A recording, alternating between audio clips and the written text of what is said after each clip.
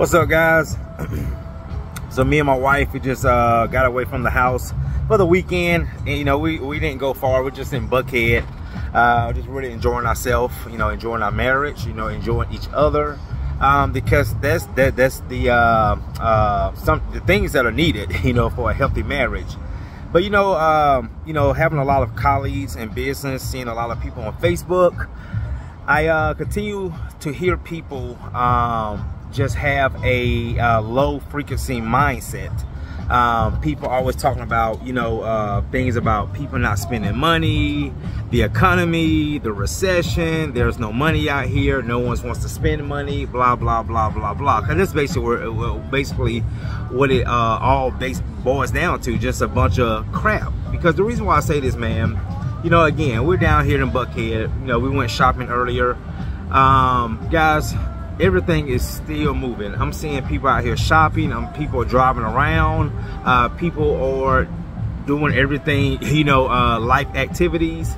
And, you know, you have to understand in life, there's two sides to everything, okay? It's just not always about your side. And what I've realized, because I used to have this same mindset, is what I call a poor man mindset. Well, poor man mindset makes excuses for every single thing, okay?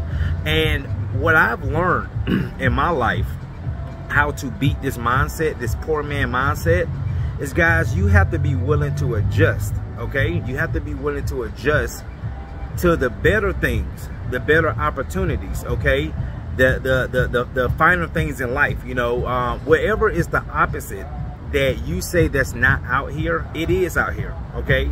No matter if you believe it or not, it is out here, okay? I'm just gonna flip my camera around, okay? So look, I mean, again, beautiful day, by the way, but look, people are still driving, people are still maneuvering, okay? Like I said, we went shopping earlier.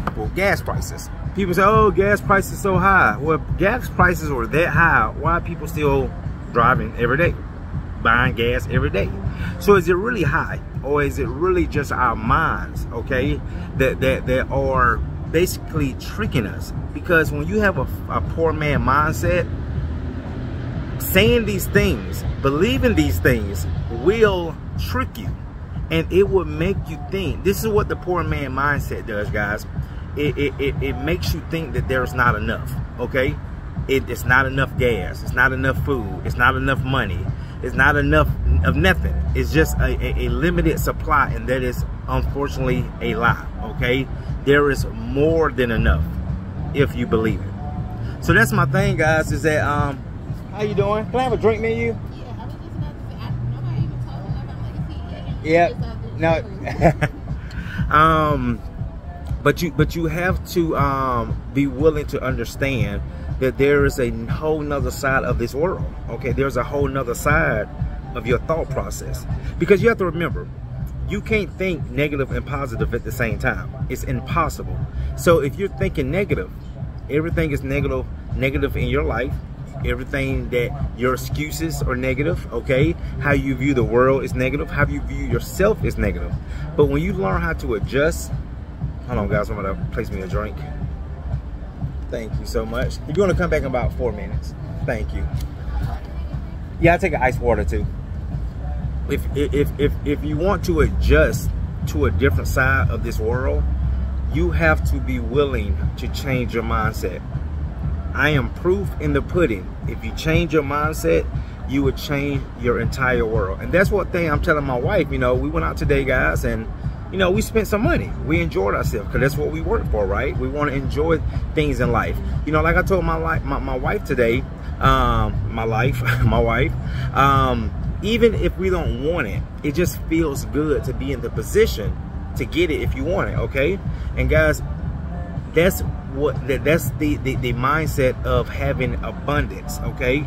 Of understanding there's more than enough. You know, when it comes down to most people's problem in this world, it's money. But money is man-made. How can you have the mindset of believing something that is man-made, okay? Digits are man-made, okay? Paper money is man-made. So how can you even believe that there's not enough if it's man-made? Okay, we're not talking about, you know, water, you know, things, or, you know, gold. Okay, man can't make gold. Okay, you know, that's why you know, if you see gold, it can go up, it can go down, depending on, you know, how people buy it. But money is man-made. Okay, credit cards, all of this stuff is man-made. Credit. Okay, thank you so much. Your credit score, all this stuff is man-made. So how can you allow your mind to believe that these things are limited, that these things can hold you back? And they can't. They only will if you believe it will. So I'm just here to say, guys, man, we got to start opening up our minds to a whole nother side of life. I did it. Okay, once you do that, once you can tap into it and you can start adjusting to another part of this world, another part of your brain, okay, the positive side of your brain, you will open up opportunities. You will meet different people.